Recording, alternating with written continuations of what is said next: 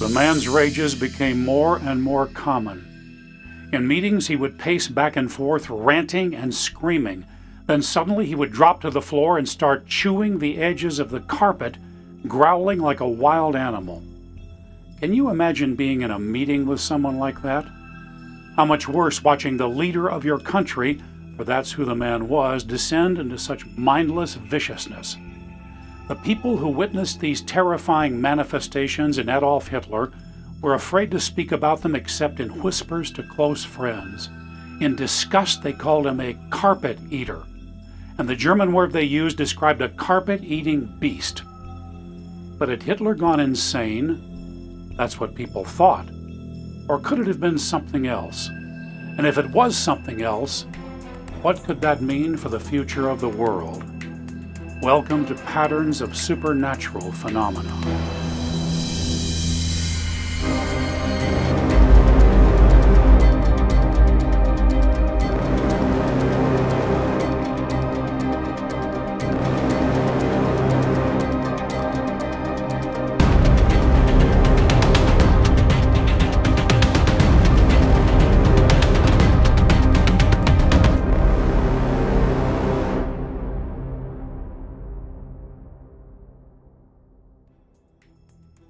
The report of Hitler's bestial rages is found in William Shirer's classic 1961 book, The Rise and Fall of the Third Reich. Shirer was a journalist during the rise of the Reich before World War II. Here is his report of an experience dated September 22, 1938. I quote, "Hitler was in a highly nervous state. On the morning of the 22nd, I was having breakfast on the terrace of the Hotel Dresden, where the talks were to take place, when Hitler strode past on his way down to the riverbank to inspect his yacht. He seemed to have a peculiar tic. Every few steps he cocked his right shoulder nervously, his left leg snapping up as he did so. He had ugly black patches under his eyes. He seemed to be, as I noted in my diary that evening, on the edge of a nervous breakdown. Teppichfresse, muttered my German companion, an editor who secretly despised the Nazis. And he explained that Hitler had been in such a maniacal mood the last few days that on more than one occasion he had lost control of himself completely, hurling himself to the floor and chewing the edges of the carpet. Hence the term carpet eater.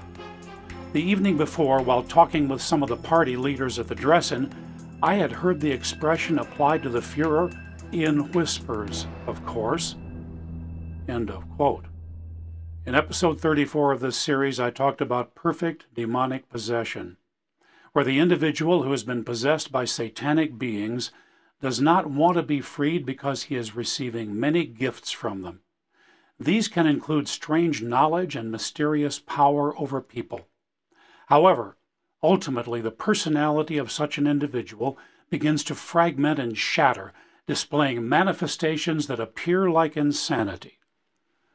Was Hitler insane, or was it perfect satanic possession?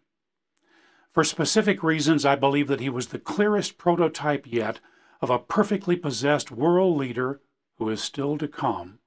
The Bible calls him the Antichrist, Satan's Messiah.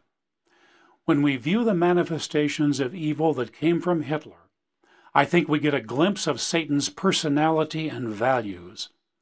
Also, we can see how other leaders today are operating under perfect possession. This is an important supernatural pattern of hell. Consequently, it's vital that we understand what was really going on all those years ago.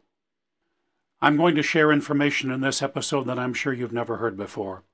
It has been consciously forgotten, and we need to remember it. It's found in a rare book entitled The Voice of Destruction, Conversations with Hitler, published in 1940. The author was a man named Hermann Rauschning. In 1933, with the full support of Hitler and the Nazis, Rauschning was elected president of the Senate in the Free City of Danzig. Hitler was interested in him because of his political power in that city. Also, Rauschning fully supported Hitler's aim of taking complete control of neighboring Poland. However, Rauschning was filled with revulsion and absolutely hated Nazi anti-Semitism. During this period, he had many conversations with Hitler. These he wrote down and published in his book, along with impressions that he had received of this evil man. In the mid-1930s, Rauschning resigned from the Senate and supported anti-Nazi candidates. Instantly, he was in personal danger. Fearing for his life, he escaped across Europe, finally arriving in the United States, where he became an American citizen, dying in 1982. Extracts from The Voice of Destruction were presented as evidence during the Nuremberg Trials. For years, Rauschning's book was considered an important historical document. But something happened shortly after his death. A Swiss researcher named Wolfgang Hannel investigated Rauschning and announced to the world that the entire book was a fake. This was supported by another researcher named David Irving. Many believed them, so much so that the book was discredited and almost disappeared. But there was a serious problem with those men. Both were Holocaust deniers dedicated to expunging all guilt from the Nazis. They were so serious in their commitment to rewriting history that they were members of an organization dedicated to Holocaust denial. Their work was fully supported by a man named Mark Weber from the Institute for Historical Review, which has been a leading voice of the international Holocaust denial movement.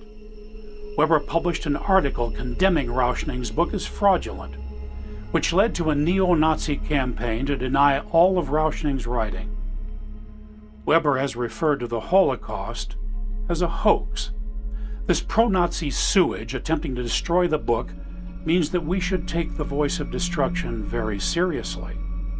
It is an age-old satanic strategy to destroy truth by having it attacked by so-called experts and authoritative voices. In the book, there's a lot of historical material that is of no interest for our discussion. My focus is on its descriptions of Hitler, what Rauschning observed about his beliefs and personality. In particular, our focus will be on the strange effect he had on the people who met him.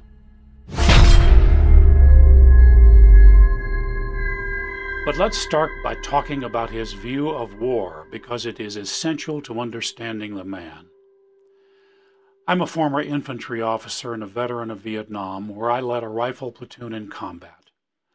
I can tell you from personal experience that no one hates war like someone who has seen young men die and has sent their bodies home in bags. I have done that. No sane military or governmental leader on any level loves war. Adolf Hitler was a decorated German hero of World War I. He had seen thousands of German soldiers die. He had performed the most dangerous missions as a courier, crawling out of the trenches and running across open fields under fire to take messages from one commander to another. In this, he was miraculously successful, where most others were killed. But he was wounded and spent time in a hospital. At one point, an unseen voice told him to move away from a particular position. He did so. Moments later, a shell landed, and the soldiers at that location were killed. Hitler was temporarily blinded in a gas attack. Over 45 months and 36 major battles, he displayed conspicuous bravery. His regiment suffered 3,754 casualties, including several of Hitler's friends. All of this played a critical role in Hitler's spiritual transformation. At the beginning of the war, he was described as a nice guy who liked to read, write poetry, and paint in his off hours. He came out enraged, with a hellish confidence never seen in him before. An ironic twist is that he was recommended for an Iron Cross First Class, one of Germany's highest honors, by a Jewish commander, a fact he tried to hide throughout his career. In spite of all this, in Rauschning's book, we confront the amazing reality that Hitler passionately loved war and believed that he had the perfect right to use any weapon including weapons of mass destruction, to win. There were no moral barriers within him to inflicting any form of death on anyone. He didn't care how many people died. His arrogance even destroyed any concern for his own country's welfare. Does that remind you of Vladimir Putin or Stalin or Mao or thousands of other leaders? Within Hitler there was the breathtaking, absolute blind faith that he would be victorious no matter what. Here is what Hitler, the veteran of military horror, said about war, and I quote, "War is the most natural, the most everyday matter. War is eternal. War is universal. There is no beginning and there is no peace. War is life. Any struggle is war. War is the origin of all things. Let us go back to primitive life, the life of the savages. What is war but cunning deception, delusion, attack, and surprise? People have killed only when they could not achieve their aim in other ways. Merchants, robbers, warriors, at one time, all these were one." End of quote. This is the philosophy of hell that has been at the heart of worldwide destruction. Satan loves war and hates peace. He and his forces have been at war with God for eons. Satan loves human wars and instigates them through leaders that are under his control. The more suffering and death that war brings, the happier he is. Why is this so? Because he knows that God loves this world full of people so much that he sent his only Son Jesus to pay the price with his own blood to set us free from enslavement to Satan and his horde. Satan hates freedom. But here is the ultimate insanity. I think Satan, in his arrogance, still believes that he can win.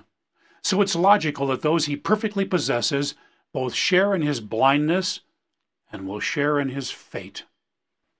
Adolf Hitler viewed himself as a military genius, far above any leader who had ever lived. At one point he was asked how he intended to win against Western powers, including the United States, after the horrors of World War I. Here is what he said, and I quote, "Our real wars will in fact all be fought before military operations begin." In Hitler's mind, a good example was the use of bacterial warfare in peacetime. His plan was to infect commercial travelers who went to target countries. I quote him again, "The results would not be immediate. It would take several weeks, if not longer, for an epidemic to appear. Perhaps we shall introduce bacteria at the height of the war, at the moment when the powers of resistance of the enemy are beginning to fail." End of quote. Also, he predicted that he would send in his forces in disguise, dressed in the uniforms of a target country's soldiers. In this way, his armies would march in and take control without a fight. This is Satan's historic strategy. Place representatives in positions of authority on every level, from government to the military to business to entertainment to sports to the church and beyond. Most are his unwitting servants, but some are not. He uses all of them to undermine a country, bringing chaos, violence, and hopelessness to the point that a nation can be described as demon-possessed.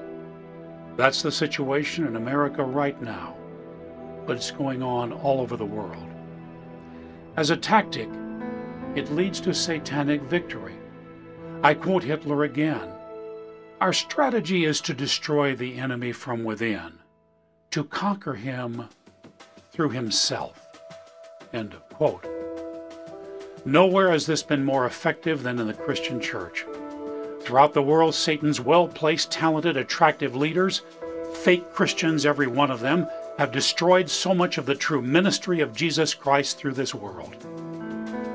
They have convinced Christians that they must apply the tactics of Satan to reestablish their moral authority. In the process, they have been trained to use any immoral action to achieve that goal. What kind of ultimate leader rises from such evil chaos? What motivates him? Well, meet Adolf. I quote him again, "I shall shrink from nothing. No so-called international law, no agreements will prevent me from using any advantage that offers.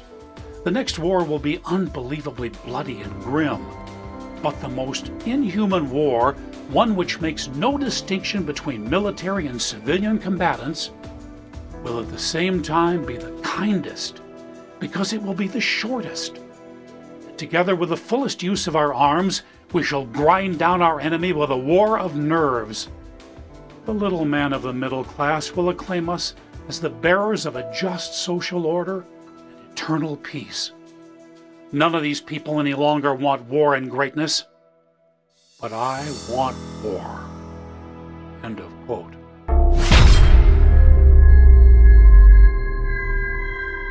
In episode 34 of this series, I talked about what it's like to be in the presence of a powerful individual who is perfectly possessed. What was it like to meet Adolf Hitler? Well, he was not physically attractive. His passionate followers said his eyes were deep blue. Rauschning states that they were neither deep nor blue. He had a deep, dead, staring look. His voice was harsh, guttural, and threatening. Yet somehow there was magic in his personality. Rauschning believed that he made the strongest impression on people who were highly suggestible or were accustomed to hero worship. In human culture, we are constantly programmed to worship heroes in sports, business, entertainment, politics, and religion. The manner in which it is done is nothing less than brainwashing. Disturbingly, Rauschning observed that Hitler had a special appeal for many women. At the very start of his career, when still a young man after World War I, he was discovered by society ladies who pushed him forward. They were the wives of great industrialists who secretly gave him money. I quote Rauschning, "Women's gushing adulation, carried to the pitch of pseudo-religious ecstasy, provided the indispensable stimulus that could rouse him from his lethargy. In the struggle for power, it was the women's vote that brought Hitler to triumph. In the mass meetings in every town, the front rows were always filled with elderly women. The SS who guarded the hall at these meetings called them the varicose vein squad." End of quote. Did Hitler believe in God? In his speeches, he often spoke of the Almighty and Providence. But what God did he mean? He meant the Aryan Superman. And to Hitler, though he wasn't Aryan, he himself was the personification of that deity. Total arrogance is always based on self-worship. And self-worship really means worshiping Satan. For Hitler, there was a terrible price to be paid to the God he worshipped. Rauschning reports horrifying scenes. I quote him, "Hitler often wakes up in the middle of the night and wanders restlessly to and fro. Then he must have light everywhere. Lately he is sent at these times for young men who have to keep him company during these hours of manifest anguish. A man in the closest daily association with him gave me this account. Hitler wakes up at night with convulsive shrieks. He shouts for help. He sits on the edge of his bed as if unable to stir. He shakes with fear, making the whole bed vibrate. He shouts confused, totally unintelligible phrases. He gasps as though imagining himself to be suffocating. My informant describes to me in full detail a remarkable scene. I should not have credited such a story if it had not come from such a source." Hitler stood swaying in his room, looking wildly about him. He's been here," he gasped. His lips were blue. Sweat streamed down his face. Suddenly he began to reel off figures and odd words in broken phrases, entirely devoid of sense. It sounded horrible. Then he stood quite still, only his lips moving. He was massaged and offered something to drink. Then suddenly he broke out, There in the corner, who's that?" He stamped and shrieked in the familiar way. He was shown that there was nothing out of the ordinary in the room. Then he gradually grew calm. After that he lay asleep for many hours. End of quote. That was the terror of the perfectly possessed. as the core of his being crumbles. But Hitler still had Satan's gifts. One of them was power over people.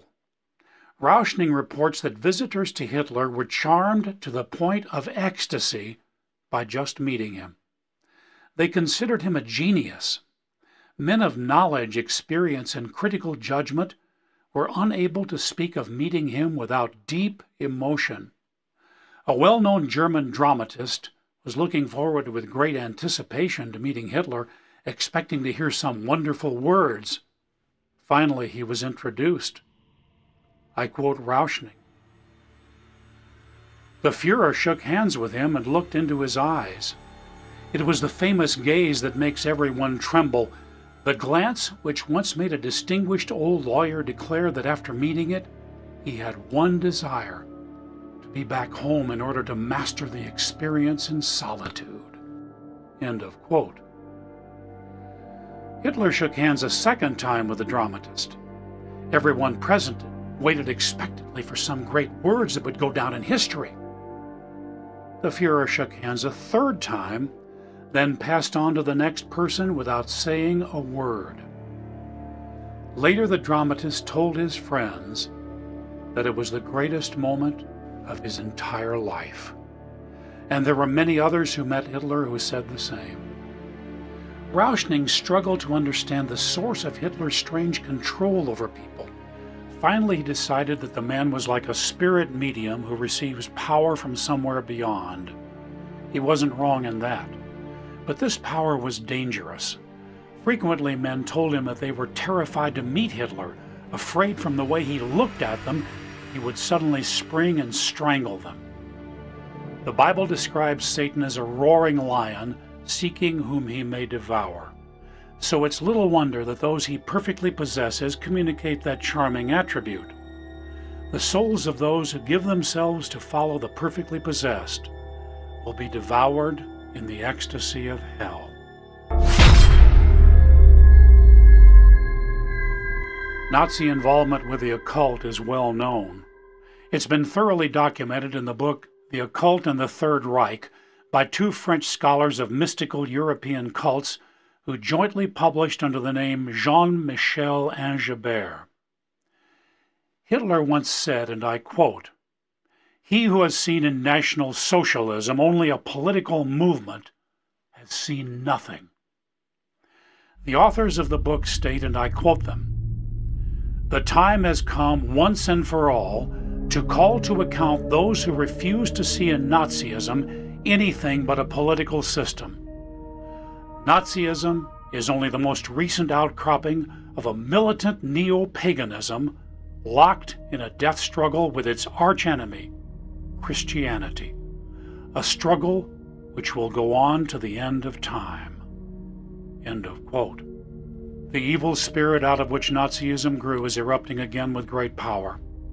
But it won't manifest in the same guise, so people will not recognize it until it's too late. I believe there is strong evidence that we are moving quickly toward the final confrontation between Satan and Jesus Christ, the eternal King. To command Satan's evil forces, the ultimate perfectly possessed human leader will appear. Here is how the Apostle Paul describes all of this in 2 Thessalonians 2, verses 3 to 12.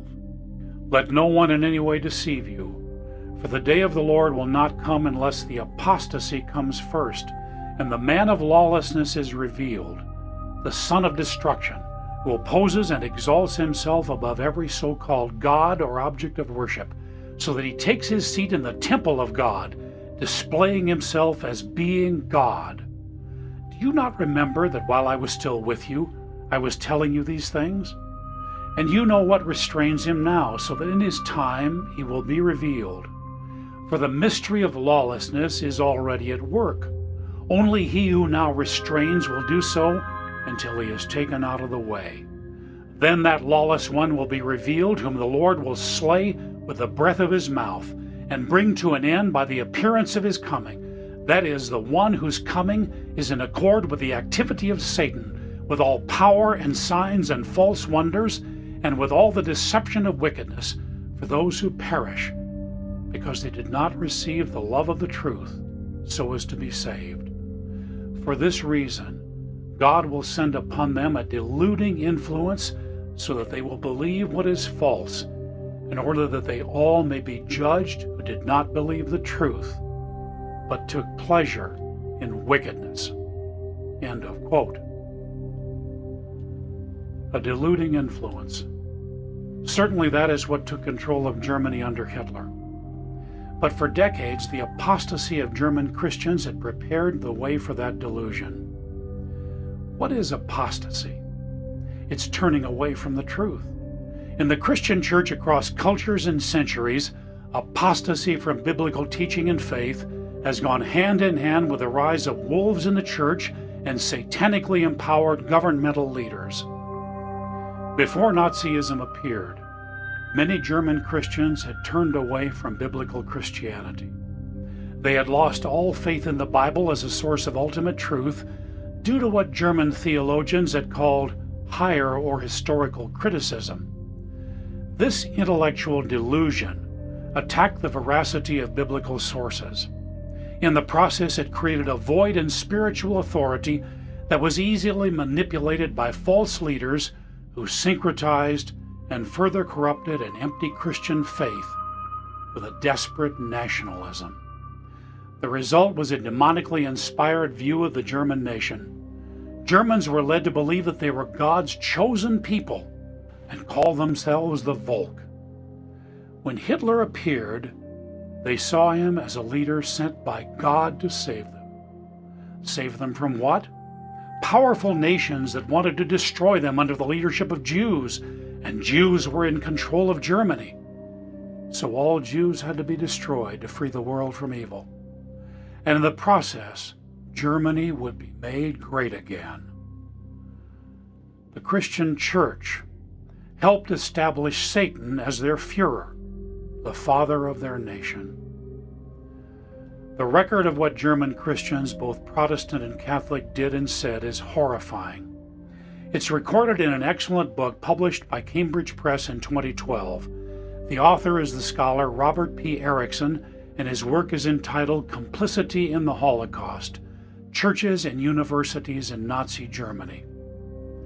In the book, Erickson records an editorial by a national Lutheran newspaper. I quote, "We get no further if we get stuck on little things that might displease us, failing to value the great things God has done for our Volk through the Nazis. For humans have not done this.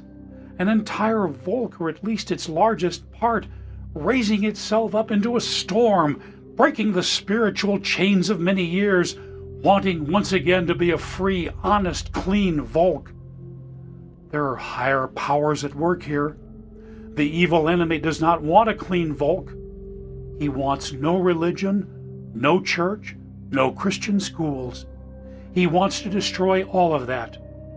But the National Socialist Nazi movement wants to build all of this up.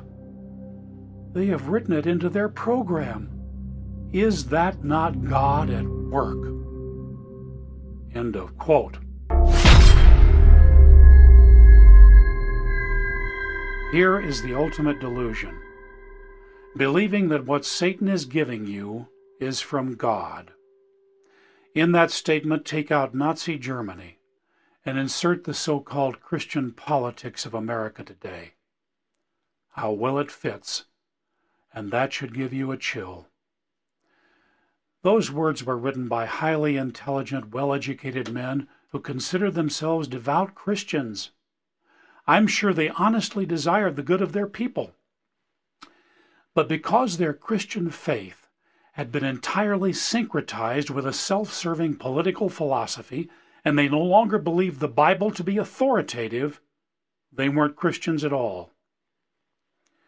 In their blindness, they became servants of Satan. And as I speak, those same vile aberrations are transforming America and the world. These false Christians have forgotten Jesus' warning in Matthew 7:21-23, where he states, "Not everyone who says to me, 'Lord, Lord,' will enter the kingdom of heaven, but he who does the will of my Father who is in heaven will enter. Many will say to me on that day, Lord, Lord, did we not prophesy in your name, and in your name cast out demons, and in your name perform many miracles? And then I will declare to them, I never knew you. Depart from me, you who practice lawlessness. Imagine something with me. Imagine the rise of a world leader who is much more attractive than Adolf Hitler, Vladimir Putin, or any of the others.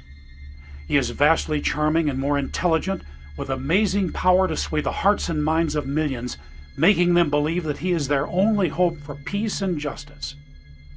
In his presence, you will feel that you are being touched by God himself. Far beyond Hitler, he will appear to display the miraculous power of Jesus Christ. He will heal people. After receiving a lethal wound, he will even rise from the dead. That is how the Antichrist is described in the New Testament. He is Satan's version of Jesus, and false Christians, believing a syncretized faith, will idolize him because he will be like an angel of light in a totally dark world. Perhaps a world under external attack. But this man will be perfectly possessed beyond anyone who has ever lived.